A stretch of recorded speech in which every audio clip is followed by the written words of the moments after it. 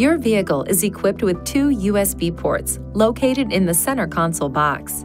If so equipped, your vehicle also has additional USB charging ports located under the front heater and air conditioner controls and on the back of the center console. These ports are used for charging devices through a USB connection and do not interface with the vehicle's audio system. Plug a compatible storage device into a port to play compressed audio files stored on the device. To play an iPod, connect the cables supplied with your iPod to the USB port. Then connect the other end of the cable to your iPod.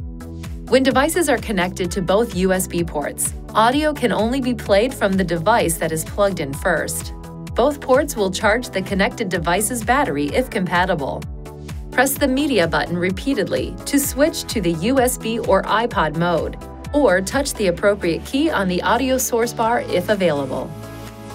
When an iPod or USB device is first connected to the system, you have the option of registering the device for use with the voice recognition system. Please see your Nissan Connect Owner's Manual for important safety information, system limitations, and additional operating and feature information.